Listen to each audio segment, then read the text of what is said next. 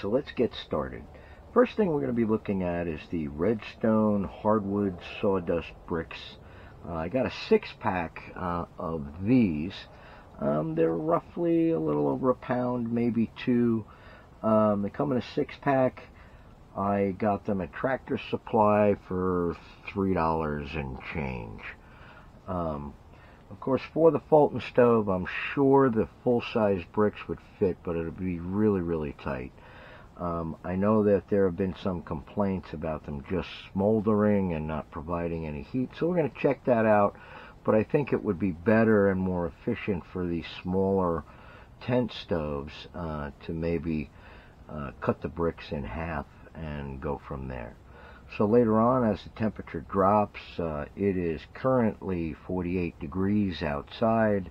We'll put the Celsius somewhere in here. And once temperature drops a little bit more, I'll get a fire going with some sticks. And once I get a coal bed going, we'll put one of these in there, and we'll see how it performs and how long it performs. They do rate them as eco-friendly bricks that burn longer than cordwood. I know that they're kiln dried to about 6% to 8% moisture, so they burn down to nothing when it comes to ash. And of course they're small and compact, so for folks that are either unable to cut their own wood out in the field, or can't carry heavy bundles of wood that you can get from the local fuel stop or local vendor, these make a good alternative. You know, and they're also a medium heat. I think they give up, well, medium to high. I think they give off 8100 BTUs, which is the same as a Tent Buddy on high. And like I said, we'll be checking the burn time and the smolder rate and all of that later on. Alright? Alright, so this is the Fulton camp stove. I've gone over this stove a couple of times in previous episodes. It is designed for a secondary gas burn. It's like a firebox inside of a firebox. The firebox is about the size of a shoebox. I do have some fire starters in there that I learned from my good friend Stanislovaitis. It's good in the woods.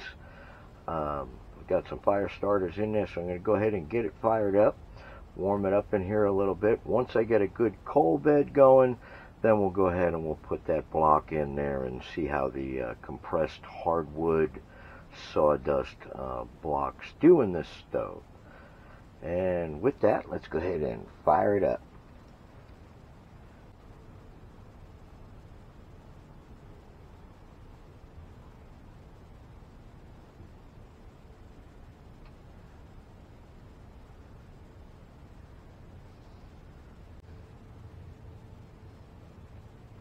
Alright, it's currently 48 degrees outside, 61 degrees inside, and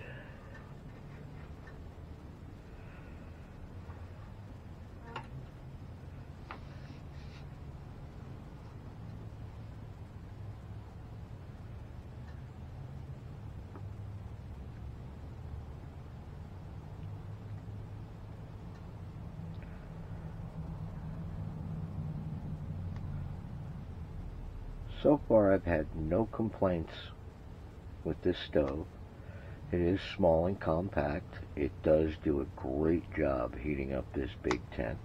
Let me go ahead and close the door. And we'll let it burn for a little bit, and then we'll go ahead and we'll put one of those sawdust bricks in there, and we'll see how she does.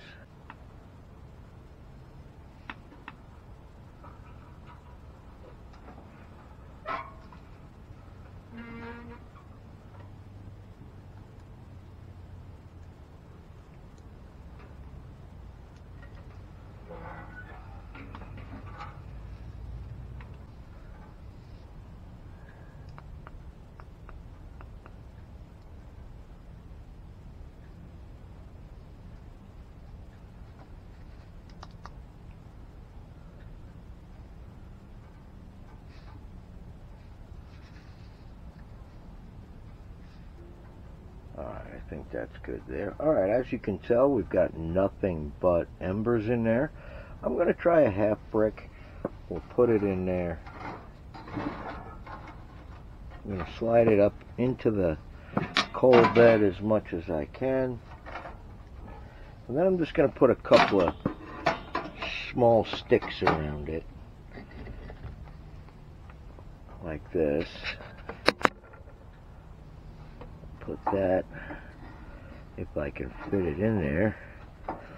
Put that next to it. And I'm just going to use these to get it going, per se. Because like this, I know it's going to take it a minute. And we'll stick that one over there on the other side. And we'll go ahead and we'll shut it down with a wide open flue. Once it starts, I'll go ahead and shut it down. Shut the flue down. Oh, how is that? That's a little bright, isn't it? Let me try. How about like that? There we go. That's a little bit better. Maybe still a little too bright. But what we'll do is there are open vents down each side. There's a separate firebox in there. So once I close this flue like that, it'll draw and also convect heat from those ports there, because the air will come in and hit with the hot air, and there are like round jet holes around this circle going into the firebox, and you'll get the secondary gas burn that way. It's very, very efficient. Now, right now, it is currently 47 degrees outside, and it's 61 degrees Fahrenheit inside. And it's right now, it is 10:45 p.m. and we'll see how long she goes for. Alright, so here we are about an hour in with that half a block, and let's see if we can get this on camera. So right now it's 45 degrees Fahrenheit outside, and it's a comfortable 67. Now the only thing that I did was after 30 minutes I did go ahead and close the flue, the intake flue on the door. So let's open it up and we'll see what it looks like inside. Now it's still giving off a fair amount of heat. I only expected it to burn about an hour, hour and a half. So being about an hour in, a nice 67, 68, nice and comfortable. Let's open it all the way up so you can see inside. Alright, so it's just a slow burning block. It's giving off a good amount of heat. We'll go ahead and we'll give it a little mix up and see what the consistency is. So yeah, I would say it's got about a half an hour to maybe an hour left to go to burn. And it's still smoldering nicely and giving off a fair amount of heat. So, for the price and for the money, not bad. I would estimate a full block would go about 2.5 hours maybe. You know, and it all depends upon the stove and the conditions. I use a 4-inch stack on all my stoves. It's just the way I prefer it. There is no pros and cons. I guess there is maybe with draft, but for me it just works better with a 4-inch stack. And now that I mixed it up, it's giving off a tremendous amount of heat. So I really like that. So we can probably get a little bit more burn time out of it. There's still some of the sticks left in there from the original part. But that's not bad. I'm going to go ahead and try different methods. I even have some wood pellets I'm going to try dropping in through the top. And we'll see how they do. I have some hardwood equivalents of that half a block that I did. We'll burn some of that. We'll see how that does. just as a baseline. Of course, this doesn't give off as much heat as regular wood, but for sustainability, portability, and price, it's a great deal. And there you have it. Alright, here we are about another hour later. It is currently 44 degrees outside. It's currently 73 degrees in here. And what I did was I replaced the sawdust block with the weight equivalent of wood. I chose willow, and before everybody, all you hardcore tent stove guys out there start moaning and groaning, I'll get back to you in a minute. I did use willow.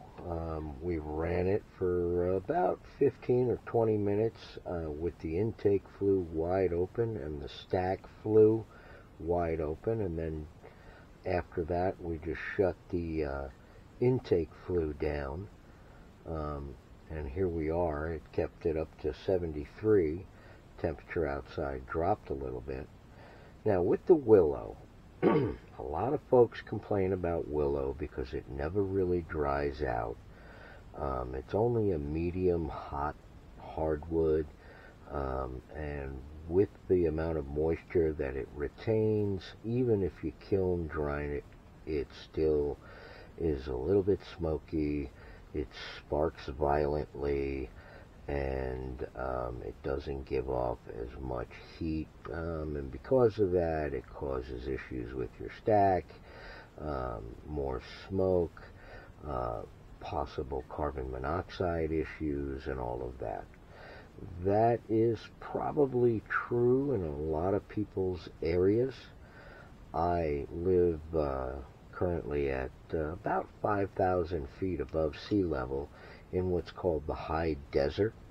We average about 18% humidity here, so as long as you keep the wood out of the rain and snow, the 100-degree plus summers will basically naturally kill and dry it. I don't have any issues with sparking or smoke or anything like that. I do have a spark arrestor on my stack. My stacks burn clean, so it doesn't seem to be an issue with me where I'm at. It does burn medium hot, but as you can see, the wood equivalent in weight, in comparison to the sawdust block, I estimated it did burn a lot hotter, of course. And let's see what it looks like now after an hour. And it looks like it's burned pretty clean. There is a really decent ember bed in there, which will burn for at least another hour or so, maybe an hour and 15 minutes. Still generating a lot of heat. Very, very comfortable in here. So, in comparison, just a rough comparison, the sawdust blocks do give off a medium grade amount of heat. It will keep you alive, of course. It will keep you warm at night. Not as well as natural wood, but of course the compact size in nature, the burn time, the cost, it's for some folks it might even be a benefit because physically or equipment-wise can't cut their own wood. So we'll leave it at that. I'm going to try some other things later on with some wood pellets, and we'll see how those go in comparison. And, I'm sure the results will vary per, altitude, area, type of stove, and amounts of fuel that you use and all of that. Flue settings. In both comparisons, I left the stack flue wide open, and the only thing that I closed was the door intake flue. Of course, it does have vents on the sides that it does draw air from as well, but it makes a more efficient burn. So there you have it.